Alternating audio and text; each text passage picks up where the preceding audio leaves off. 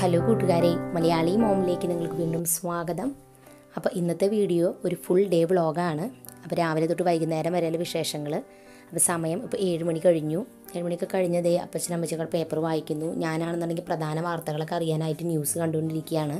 കുറേ പേര് കമൻസിൽ ചോദിച്ച കാര്യങ്ങളൊക്കെ ഇന്നത്തെ വീഡിയോയിൽ അതിനൂടെ ഞാൻ പറഞ്ഞു തരാട്ടോ നിങ്ങളോട്. അപ്പോൾ ഞാൻ എന്തായാലും 7:45 കഴിഞ്ഞപ്പോൾ അടുക്കളയിലോട്ട് പോന്നു. ദോശയും തേങ്ങാ ചമ്മന്തിയാണെന്ന് ഉണ്ടാക്കണേ. അതിൻ്റെ ഇടയ്ക്ക് ഒരു ദിവസം പുട്ടുണ്ടാക്കി, പിന്നെ ഇഡ്ഡലി ഉണ്ടാക്കിയിട്ടുണ്ടായിരുന്നു. അപ്പോൾ ദോശമാവ് ബാക്കിയുള്ളതുകൊണ്ട് വീണ്ടും ദോശയിലേക്ക് തന്നെ എത്തി.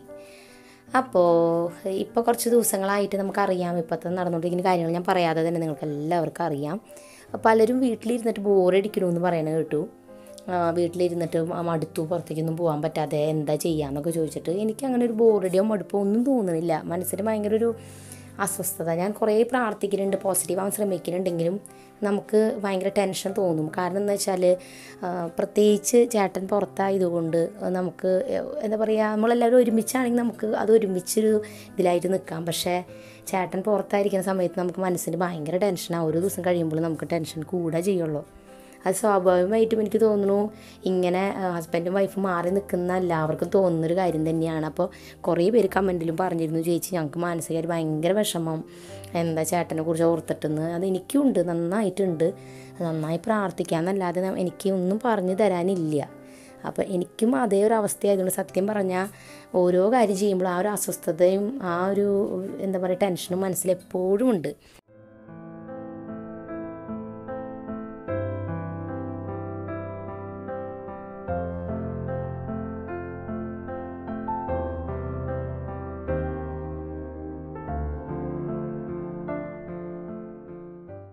അപ്പോൾ ഒരു 9 മണി കഴിയുമ്പോൾ നമ്മുടെ ഭക്ഷണമൊക്കെ കഴിച്ച് കഴിഞ്ഞാൽ ഞങ്ങൾ പ്രാർത്ഥിക്കുന്ന സമയമാണ്. 9:30 കുർബാനയുണ്ട് ടി വിയിൽ. അപ്പോൾ ടി വിയിൽ ഇരുന്നിട്ട് നമ്മൾ കാണണേ. അപ്പോൾ നമ്മൾ പ്രാർത്ഥന ഏരിയയിലുള്ള ലൈറ്റും കാര്യങ്ങളൊക്കെ വെക്കും. അതുപോലെ തന്നെ പൂക്കളൊക്കെ വെച്ച് മെഴുകുതിരിയൊക്കെ കത്തിച്ച് നമ്മൾ എങ്ങനെയാണോ ഇപ്പോൾ നമ്മൾ പള്ളിയിലോ അമ്പലത്തിലോ ഒക്കെ എങ്ങനെയാണോ നമ്മൾ പ്രാർത്ഥിക്കുന്നത് ആ ഒരു ഭക്തിയോടുകൂടി തന്നെ നമ്മൾ വീട്ടിലും പ്രാർത്ഥിക്കാനായിട്ട് ശ്രമിക്കുക. ഇതല്ലാതെ വേറൊരു വഴി എനിക്കിതിൽ തെളിഞ്ഞ് കാണാനില്ല. അതുകൊണ്ട് നന്നായിട്ട് പ്രാർത്ഥിക്കുക. നമ്മൾ അതിന് കൂടുതൽ സമയം കണ്ടെത്തുക. അപ്പോൾ പ്രാർത്ഥനയൊക്കെ കഴിഞ്ഞ് 10:30 കഴിയുമ്പോഴാണ് ഞങ്ങൾ അടുക്കളയിലോട്ട് നമ്മുടെ ലഞ്ചിനുള്ള പരിപാടികളൊക്കെ ചെയ്യാനായിട്ട് വരുന്നത്. അപ്പോൾ ഇന്ന് നമ്മൾ ഉണ്ടാക്കുന്നത് കടല വെച്ചിട്ട് തേങ്ങ വറുത്തരച്ചിട്ടുള്ള ഒരു കറിയും അതോടൊപ്പം ചേമ്പ് കൊണ്ടുള്ളൊരു മെഴുക്ക് പുരട്ടിയാണ് കേട്ടോ. അപ്പോൾ അതേ അമ്മ അവിടെ കടല കുക്കറിൽ വേവിക്കാനായിട്ട് വെച്ചിട്ടുണ്ട്. ഒരു സവാളയും കൂടി അരിഞ്ഞ് അതിൽ ചേർത്ത് വേവിക്കാനായിട്ട് വെച്ചിട്ടുണ്ട്. ഒരു 3-4 വിസിൽ മതിയാവും. ഞാനാണെന്നുണ്ടെങ്കിൽ ഇവിടെ തേങ്ങ ഒരു അരമുറിയോളം തേങ്ങ ചിരണ്ടി എടുത്തിട്ടുണ്ട്. അതിലേക്ക് അല്പം വേപ്പില ചേർത്ത് കൊടുത്തു.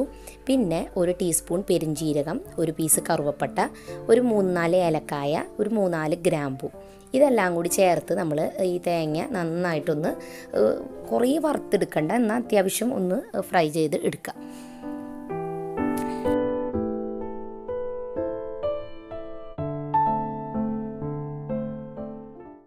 അപ്പോൾ നാളികേരം ഏതാണ്ട് ഒരു ലൈറ്റ് ബ്രൗൺ കളർ പോലെ ആയിട്ടുണ്ട്. ഇനി നമ്മളിതിലേക്ക് പൊടികളാണ് ചേർക്കേണ്ടത് 1 ടീസ്പൂണോളം മുളക് പൊടി, കുറച്ച് മഞ്ഞൾപ്പൊടി, 3 ടീസ്പൂൺ മല്ലിപ്പൊടി. അപ്പോൾ മല്ലിപ്പൊടി 3 ടീസ്പൂൺ, മുളക് പൊടി ആവശ്യത്തിന് കേട്ടോ, അപ്പോൾ 1 ടീസ്പൂൺ ചേർത്തിട്ടുള്ളൂ. ഇനി അധികം നേരം സ്റ്റൗവിൽ വെക്കേണ്ട, ഒന്ന് ചൂടായാൽ മാത്രം മതി. നന്നായി ഒന്ന് മിക്സ് ചെയ്ത് സ്റ്റവ് ഓഫ് ചെയ്ത് വെച്ചിട്ട് ചൂടാറാൻ വെക്കുക. കാരണം നമ്മളിത് മിക്സിയിൽ അരച്ചെടുക്കണം. ആ നേരം കൊണ്ട് ഞാൻ ചേമ്പ് നമ്മുടെ പറമ്പിലുണ്ടായതാണ്, ഒരു 3-4 പീസുള്ളൂ. അത് ഞാൻ കട്ട് ചെയ്ത് ജസ്റ്റ് ഒരു വേവിക്കാനായിട്ട് വെക്കാൻ പോവാണ്.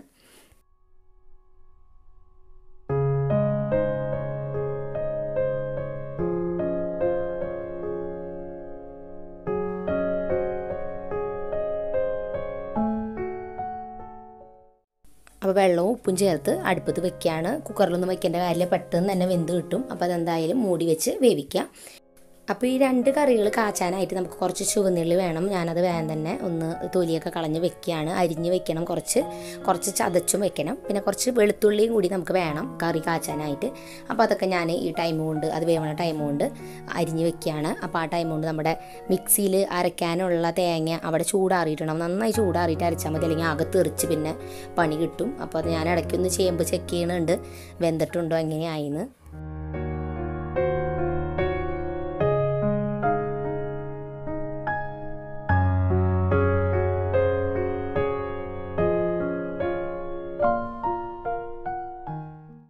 അപ്പോൾ അപ്പോൾ ഇനി മിക്സിയിൽ നാളികേരം നന്നായിട്ട് പേസ്റ്റായിട്ട് അരച്ചെടുത്തിരിക്കുകയാണ്, കുറച്ച് വെള്ളം ചേർത്തിട്ട്. ഇനി ഇതിലേക്ക് നമ്മൾ നേരത്തെ വേവിച്ച് വെച്ചിരുന്ന ചനാക്കടല ചേർത്ത് കൊടുക്കുക. ആവശ്യത്തിന് വെള്ളം ചനാക്കടല വേവിച്ചപ്പോൾ ഉണ്ടായിരുന്നല്ലോ, ആ വെള്ളം കൂടി ആവശ്യത്തിന് ചേർത്ത് കൊടുക്കുക. കട്ടി വരും ചിലപ്പോൾ കറിക്ക്, അതുകൊണ്ട് വെള്ളം ആവശ്യത്തിന് ചേർത്ത് നന്നായിട്ട് എല്ലാം കൂടി ഒന്ന് ബോയിൽ ചെയ്ത് മിക്സ് ആവട്ടെ.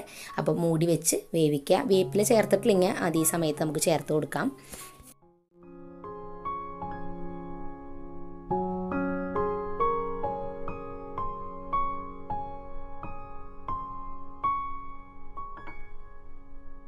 അപ്പോൾ ഞാൻ നേരത്തെ പറഞ്ഞല്ലോ, എനിക്ക് ഒട്ടും ബോറടി തോന്നുന്നില്ല വീട്ടിലിരുന്നിട്ട്. മുമ്പത്തെ കാര്യം വീട്ടിൽ റുട്ടീനായിട്ട് കാര്യങ്ങൾ ചെയ്തു പോകുന്നുണ്ട്. രണ്ടാമത്തെ കാര്യം മക്കളും വീട്ടിലുണ്ട്, അങ്ങനെ ബോറടിച്ചിരിക്കാനുള്ള സമയമില്ല. ഉച്ചവരെ തന്നെ ഫുൾ ബിസിയാണ് കേട്ടോ. അപ്പോൾ എന്തായാലും ഞാൻ ചേമ്പിൻ്റെ മറ്റേ മെഴുക്ക് പുരട്ടി ഉണ്ടാക്കാനായിട്ട് ചുവന്നുള്ളിയും വെളുത്തുള്ളിയും ഒന്ന് മൊരിയിച്ചെടുക്കുകയാണ്. ഇതിലേക്ക് നമ്മൾ 1 ടീസ്പൂൺ മുളക് പൊടി മാത്രം ചേർത്താൽ മതി. നന്നായിട്ട് മിക്സ് ചെയ്ത് കൊടുക്കുക. നമ്മുടെ ചേമ്പിനെ അതിലേക്ക് ചേർത്ത് നന്നായിട്ട് മിക്സ് ചെയ്യുക, അത്ര മാത്രമേ ചെയ്യുന്നുള്ളൂ. വളരെ ഈസിയാണ്, പക്ഷേ നല്ല ടേസ്റ്റി ആയിട്ടുള്ളൊരു മെഴുക്ക് പുരട്ടിയാണെന്ന് പറയാം. അപ്പോൾ അത് റെഡി ആയിട്ടുണ്ട്. ഇനി നമ്മുടെ കറി അവിടെ ചേനക്കാടിലൊക്കെ അത്യാവശ്യം നന്നായിട്ട് തിളച്ച് നല്ല കട്ടി വന്നിട്ടുണ്ട്. അതിലേക്ക് ഞാൻ കുറച്ച് അരിഞ്ഞ് വെച്ചിരിക്കുന്ന ചുവന്നുള്ളി വെളിച്ചെണ്ണയിൽ നന്നായിട്ടൊന്ന് മൊരിയിച്ചെടുത്തിട്ട് അതിൽ ഒരു ചെറിയ ടീസ്പൂൺ മുളക് പൊടി ചേർത്ത് കൊടുക്കുക. അത് കളറിന് വേണ്ടിയിട്ടാണ്. അതും കൂടി ചേർത്ത് നമ്മൾ മുകളിൽ കാച്ചി ഒഴിക്കണോടുകൂടി കറി റെഡിയായി. നല്ല ടേസ്റ്റി ആയിട്ടുള്ള കറിയാണ്. ഞാനിപ്പോൾ ഈ കടലയും പയറും പരിപ്പും ഒക്കെ മാക്സിമം എടുത്ത് യൂസ് ചെയ്യാൻ ശ്രമിക്കണേ. കാരണം പച്ചക്കറികൾ നമുക്കറിയില്ല എത്രത്തോളം എങ്ങനെ കിട്ടുന്ന. അപ്പോൾ ഉള്ള പച്ചക്കറി മാക്സിമം ഫുഡ് വേസ്റ്റ് ആക്കാത്ത രീതിയിൽ ഉണ്ടാക്കാൻ വിചാരിച്ചിട്ടാണ്. അപ്പോൾ ചനാക്കടല വെച്ചിട്ടൊരു വെറൈറ്റി കറിയായിട്ട് എനിക്ക് തോന്നുന്നു. നല്ല ടേസ്റ്റും ഉണ്ടായിരുന്നു കേട്ടോ. അപ്പോൾ എന്തായാലും ഇനി നമുക്ക് അടുത്ത പണികളിലോട്ട് പോവാം.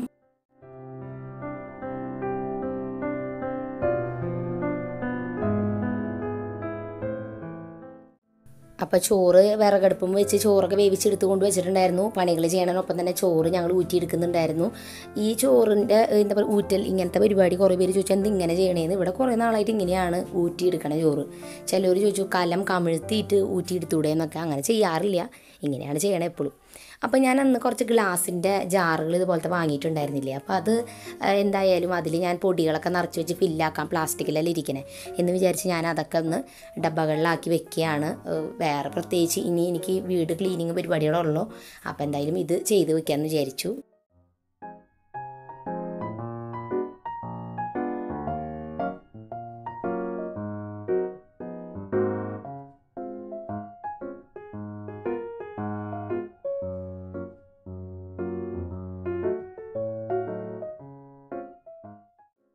അപ്പോൾ ഞാൻ അതുമ്പോൾ ലേബലും കൂടി ഒട്ടിച്ച് വെക്കുകയാണ്. ഗ്ലാസ് ജാറാണ്, കാണാം ഇതിൽ എന്താണെന്നാലും ഞാനങ്ങനെ വെറുതെ എപ്പോഴും ലേബൽ എഴുതി വെക്കാറുണ്ട്. എനിക്ക് ഇഷ്ടമാണ് അങ്ങനെ ഡബിൾമ വയ്ക്കുന്നത്.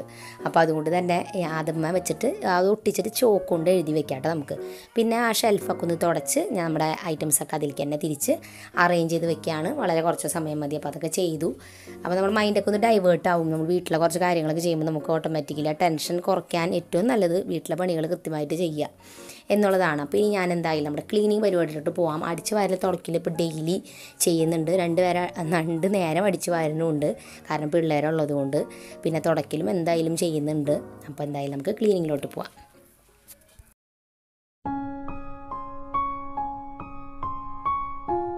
അപ്പോൾ വേറൊരു ചെറിയ കാര്യം കൂടി എനിക്ക് ഓർമ്മപ്പെടുത്താൻ വേണ്ടിയിട്ടാണ്. നമ്മൾ പലപ്പോഴും ഇങ്ങനെ ടെൻഷനാണ്, വീട്ടിലിരിക്കേണ്ടി വന്നല്ലോ, പുറത്ത് പോകാൻ പറ്റണില്ല, അങ്ങനെ നിസ്സാര കാര്യങ്ങൾക്ക് ചിലപ്പോൾ നമ്മൾ ടെൻഷൻ അടിക്കേണ്ടാവും. മക്കൾ വീട്ടിലുള്ളതുകൊണ്ട് ആകെ ബഹളം, തിരക്ക്, ടെൻഷൻ. നമ്മൾ ആകെ ഒരു കാര്യം ആലോചിച്ചാൽ മതി. ഈ ഒരു അസുഖം ഈ ലോകത്തു നിന്ന് എടുത്ത് കളയാൻ വേണ്ടിയിട്ട് അതിന് വേണ്ടി കഷ്ടപ്പെടുന്നവരെ കാര്യം ഓർത്ത് കഴിഞ്ഞാൽ നമ്മൾക്ക് പരാതി പറയാനേ തോന്നില്ല. ഇപ്പോൾ നമ്മുടെ ഗവൺമെൻറ് ആയാലും ആരോഗ്യവകുപ്പിലെ ആ വ്യക്തികൾ, അതുപോലെ തന്നെ ഡോക്ടേഴ്സ്, നഴ്സുമാർ, പോലീസുകാർ, അതുപോലെ തന്നെ സൂപ്പർ മാർക്കറ്റ്സിലൊക്കെ വർക്ക് ചെയ്യുന്നവർ, മരുന്ന് കടകളിൽ വർക്ക് ചെയ്യുന്നവർ, പുറത്ത് പ്രവാസികളായിട്ട് നാട്ടിലേക്ക് വരാൻ പറ്റാതെ ബുദ്ധിമുട്ടി അങ്ങനെ നിൽക്കുന്നവരൊക്കെ ഓർക്കുമ്പോൾ നമുക്കൊരിക്കലും പരാതി പറയാൻ തോന്നില്ല. നമുക്ക് അങ്ങനെയുള്ള നമ്മളേലും ബുദ്ധിമുട്ടുന്നവരെ ആലോചിച്ചാൽ മാത്രം മതി നമുക്ക് ഇവിടെ ഇരുന്ന് വീട്ടിലിരുന്ന് തനിയെ പ്രാർത്ഥിക്കാൻ തോന്നും. സത്യം പറഞ്ഞാൽ ഇന്നലെയൊക്കെ ഞാൻ ന്യൂസിൽ ഓരോ വാർത്ത കേൾക്കുമ്പോൾ എനിക്ക് കരച്ചിൽ വരെയായിരുന്നു, ഓരോരുത്തരെ കുറിച്ച് ഓർത്തിട്ട്, ഈ ഒരു അവസ്ഥയിൽ ബുദ്ധിമുട്ടുന്നവരെ കുറിച്ച് ഓർത്തിട്ട്. അപ്പോൾ അത് ഓർത്താൽ നമുക്ക് ഓട്ടോമാറ്റിക്കലി നമ്മുടെ വിഷമെല്ലാം മാറും. അപ്പോൾ ഞാൻ എന്തായാലും ഇനി വീട് തുടച്ചെടുക്കാൻ പോവുകയാണ്. ഇതിനായിട്ട് ഞാൻ നിമ്മയില യൂസ് ചെയ്യണേ. ഇത് എന്താ പറയുക, ആയുർവേദിക്കാണ്. അതിലുള്ള ഇൻഗ്രീഡിയൻസൊക്കെ തന്നെ നാച്ചുറലാണ്. അതുകൊണ്ട് തന്നെ നല്ല സ്മെല്ലും എന്താ പറയുക, അണുക്കളൊക്കെ നശിക്കാനായിട്ട് നല്ലതാണ് കേട്ടോ.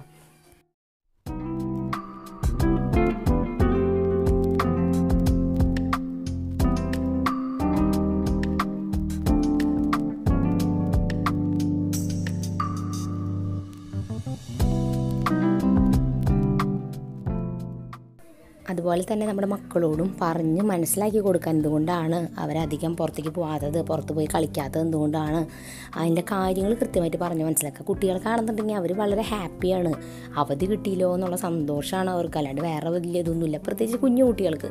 അപ്പോൾ അതുകൊണ്ട് അവരെയും കുറച്ചും കൂടി മനസ്സിലാക്കി കൊടുക്കുക, നാട്ടിൽ എന്താ നടക്കണേ, മറ്റുള്ളവർ ബുദ്ധിമുട്ടുകളൊക്കെ മനസ്സിലാക്കാൻ അവർക്കൊരു സിമ്പതി അല്ലെങ്കിൽ ഒരു ഫീലിംഗ് അവർക്കും കൂടി തോന്നട്ടെ എന്നാണ് എൻ്റെ ഒരു അഭിപ്രായം. അതുകൊണ്ട് കുട്ടികളോടും പറഞ്ഞ് മനസ്സിലാക്കുക, കുട്ടികളെയും നന്നായി കെയർ ചെയ്യുക, ആവശ്യമില്ലാതെ പുറത്തേക്ക് കളിക്കാൻ വിടണ്ട, വീടിൻ്റെ അകത്തിരുന്നുകൊണ്ടുള്ള കളികളും കാര്യങ്ങളൊക്കെ പ്രോത്സാഹിപ്പിക്കുക.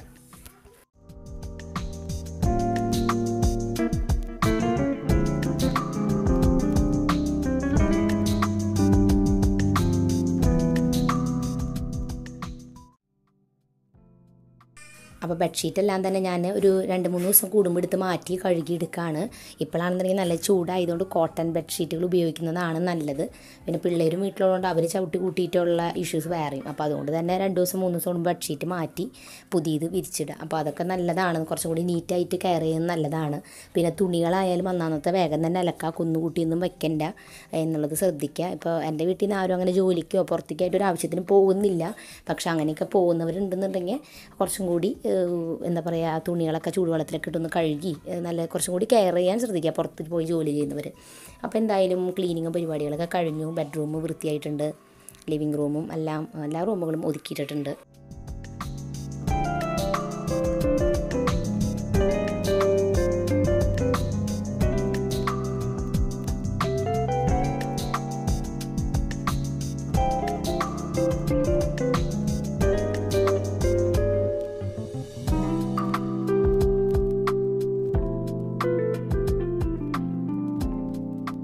അപ്പോൾ ഇത് കഴിഞ്ഞ് എന്തായാലും കുളിച്ച് ഫ്രഷായി വന്നു, കാരണം ക്ലീനിങ് പരിപാടികളൊക്കെ കഴിഞ്ഞതല്ലേ. അത് കഴിഞ്ഞ് ഭക്ഷണം കഴിക്കാൻ പോവാണ്. ഭക്ഷണം കഴിച്ച് കഴിഞ്ഞ് കുറച്ച് സമയം ഞാൻ കെടുക്കാറുണ്ട്, ഒരു 2 മണി തൊട്ട് ഒരു 3:30 മാക്സിമം. അപ്പോൾ എന്തോ ചില ദിവസം എനിക്ക് ഉറക്കം വരും, അപ്പോൾ ആ ദിവസം ഞാൻ പിള്ളേരും പിടിച്ച് കെടുത്തും, ഞാനും കുറച്ച് നേരം കെടുക്കും. പിന്നെ അത് കഴിഞ്ഞ് എഴുന്നേറ്റ് പിന്നെ ചായ കുടിക്കലോ പാലോ എന്നിട്ടൊക്കെ കഴിക്കലും പരിപാടികളൊക്കെയാണ്.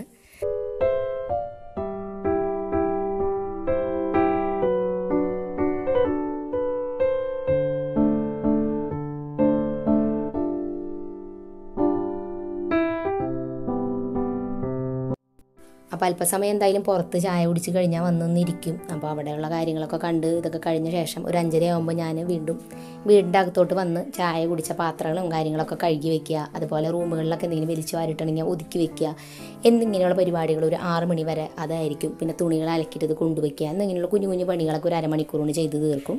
അത് കഴിഞ്ഞാൽ എല്ലാവരും ഫ്രഷാവും. അപ്പോൾ ഒരു നേരിയ ചൂടുവെള്ളത്തിലാണ് ഇപ്പോൾ ഉപയോഗിക്കുന്നത്. കാരണം എന്ന് വെച്ചാൽ പുറത്ത് ഇപ്പോൾ വൈകുന്നേരം ആകുമ്പോൾ നല്ല മഴയുണ്ട്, ഇവിടെ മഴയുണ്ട്, എനിക്കറിയില്ല നിങ്ങളുടെ അവിടെ എങ്ങനെയാണെന്ന്. അപ്പോൾ മഴയൊക്കെ ഉള്ളതുകൊണ്ട് പിന്നെ അതുപോലെ തന്നെ വൈകിട്ട് തല കുളിക്കുന്നതും കുട്ടികളായാലും നമ്മളായാലും നല്ലതല്ല, രാവിലെ തന്നെ ആ കാര്യങ്ങളൊക്കെ ചെയ്ത് തീർക്കാവുന്നതാണ് നല്ലത്. അപ്പോൾ അതൊക്കെ കഴിഞ്ഞ് അപ്പോൾ എന്താ പറയുക ഫ്രഷായി വന്ന് കുറച്ച് സമയം ടി വിയോ എന്തെങ്കിലും വാർത്തകളൊക്കെ ഉണ്ടെങ്കിൽ അപ്പോൾ കൂടി വാർത്ത കാണും. അത് കഴിഞ്ഞ് മക്കളാണെന്നുണ്ടെങ്കിൽ അവിടെ ഇതേ കളിക്കാനും പിടിക്കാനൊക്കെ ഇരിക്കുകയാണ്.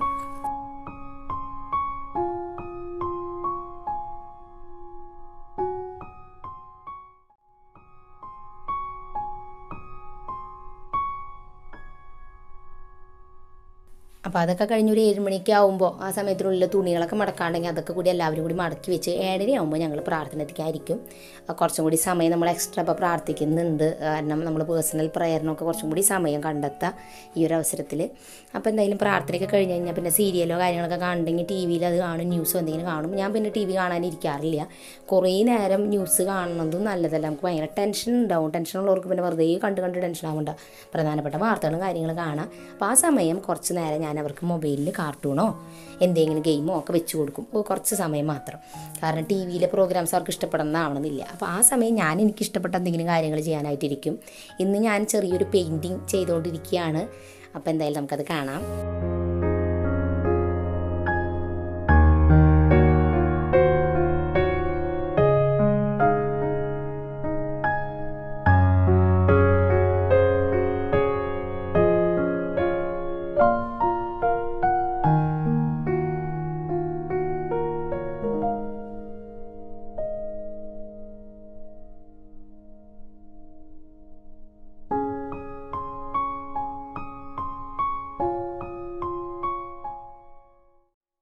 അപ്പോൾ ഞാൻ വീട്ടിലുണ്ടായിരുന്ന കുറച്ച് ഫാബ്രിക് പെയിൻറ്റ് വെച്ചാണ് ഇങ്ങനെ പെയിൻറ്റ് ചെയ്തത്. ജസ്റ്റ് എളുപ്പത്തിൽ പിള്ളേർക്കായാലും ചെയ്യാൻ പറ്റുന്ന ക്രാഫ്റ്റാണ്, വലിയ സംഭവമൊന്നുമില്ല. പക്ഷേ ഞാൻ നേരം പോകാനായിട്ട് അത് ചെയ്തു എന്ന് മാത്രം. അത് കഴിഞ്ഞ് എല്ലാവരും കൂടി വേഗം ഊണ് കഴിച്ചു. നേരത്തെ കഴിക്കുകയാണ്, കാരണം അപ്പോൾ കുറച്ച് നേരമൊക്കെ ഒന്ന് നടന്ന് പിടിച്ച് വന്ന് കിടക്കാൻ ടൈമിന് തന്നെ കിടക്കാൻ വെച്ചിട്ട്. അപ്പോൾ ലേറ്റായിട്ട് കിടക്കണ പരിപാടിയൊന്നുമില്ല. അപ്പോൾ ഒരു 10 മണി 10:30 ആകുമ്പോഴേക്കും കിടക്കും. ആ സമയമാകുമ്പോഴേക്കും കിടക്കണമല്ലോ, കാരണം കുറേ നേരത്തെ എഴുന്നേൽക്കേണ്ട കാര്യമില്ലല്ലോ. അപ്പോൾ റൂമിൽ വന്നാൽ ചേട്ടനെ ഒന്ന് വിളിച്ച് വിവരങ്ങളൊക്കെ അന്വേഷിച്ച് കാര്യങ്ങളൊക്കെ അറിയുമ്പോൾ ഒരു ആശ്വാസം. അത് കഴിഞ്ഞാൽ കുറച്ച് സമയം അവർക്ക് വേണ്ടി കഥ വായിച്ചു കൊടുക്കുക, അങ്ങനത്തെ കാര്യങ്ങളൊക്കെ ചെയ്ത് എന്തായാലും അവർ ബെഡ്റൂമിൽ കിടന്ന് ഒരു അരമണിക്കൂറോളം വർത്താനൊക്കെ കഴിഞ്ഞിട്ട് പെട്ടെന്ന് ഉറങ്ങുള്ളൂ. അപ്പോൾ അത് കഴിഞ്ഞ് അവരവിടെ ബുക്കൊക്കെ ഒന്ന് നോക്കട്ടെ. അപ്പോൾ ആ നേരം കൊണ്ട് എനിക്ക് അടുത്ത ദിവസത്തേക്ക് ഒരു ക്രാഫ്റ്റ് ചെയ്യാമെന്ന് വെച്ചിട്ടാണ്, ഇങ്ങനെ കല്ലുകളിൽ പെയിൻറ്റ് ചെയ്തിട്ട്. അപ്പോൾ അത് തലേദിവസം പെയിൻറ്റ് ചെയ്ത് വെച്ചാലാണ് അതുമ്പോൾ എനിക്കിങ്ങനെ ഡിസൈൻ വരയ്ക്കാൻ വേണ്ടിയിട്ടാണ്. അപ്പോൾ ഞാൻ അതൊക്കെ പെയിൻറ്റ് ചെയ്ത് വെക്കുകയാണ്. അപ്പോൾ മക്കൾ ആ നേരം കൊണ്ട് കഥ ബുക്കിലെ പടങ്ങളൊക്കെ നോക്കി വായിച്ചൊക്കെ ഇരിക്കട്ടെ. അപ്പോൾ ഞാൻ അതെന്തായാലും ചെയ്ത് വെക്കുകയാണ്. ഇപ്പോൾ വേറെ മൈൻഡ് എന്താ പറയുക മാറ്റാനായിട്ട് എനിക്ക് ഇഷ്ടപ്പെട്ടത് ക്രാഫ്റ്റ് ചെയ്യാനാണ്. അതുകൊണ്ടാണ് ഞാൻ ക്രാഫ്റ്റ് ചെയ്യണത്. നിങ്ങൾക്ക് ഏതാ ഇഷ്ടം, തയ്ക്കലോ എംബ്രോയിഡറിയോ ഒക്കെ ഇഷ്ടമാണെങ്കിൽ അതൊക്കെ ചെയ്ത് നോക്കാം. അപ്പോൾ അത് കഴിഞ്ഞാൽ പ്രാർത്ഥനയ്ക്ക് എത്തിച്ച് എല്ലാവരും കൂടി ഒരു 10:30 ആകുമ്പോൾ റിലാക്സായി എന്താ പറയുക കിടന്നു. അപ്പോൾ ഇതൊക്കെയാണ് ഇന്നത്തെ വിശേഷങ്ങൾ. മിക്ക ദിവസം ഇതുപോലെ തന്നെയാണ്. ആകെ കറികൾ വ്യത്യാസമുണ്ടെന്ന് മാത്രമേ, ബാക്കി എല്ലാ ദിവസവും ഇപ്പോഴത്തെ ഒരു അവസ്ഥയിൽ സെയിം എന്ന് തന്നെ പറയാം. അപ്പോൾ എന്തായാലും ഇന്നത്തെ വീഡിയോ നിങ്ങൾക്ക് ഇഷ്ടപ്പെട്ടു എന്ന് കരുതുന്നു. പുതിയൊരു വീഡിയോ ആയിട്ട് ഞാൻ നാളെ വീണ്ടും വരുന്നതായിരിക്കും. അപ്പോൾ എന്തായാലും എല്ലാവരും പ്രാർത്ഥിക്കുക, എല്ലാവരും സേഫായിട്ടിരിക്കുക. അപ്പോൾ ഓക്കെ, ബൈ ബൈ.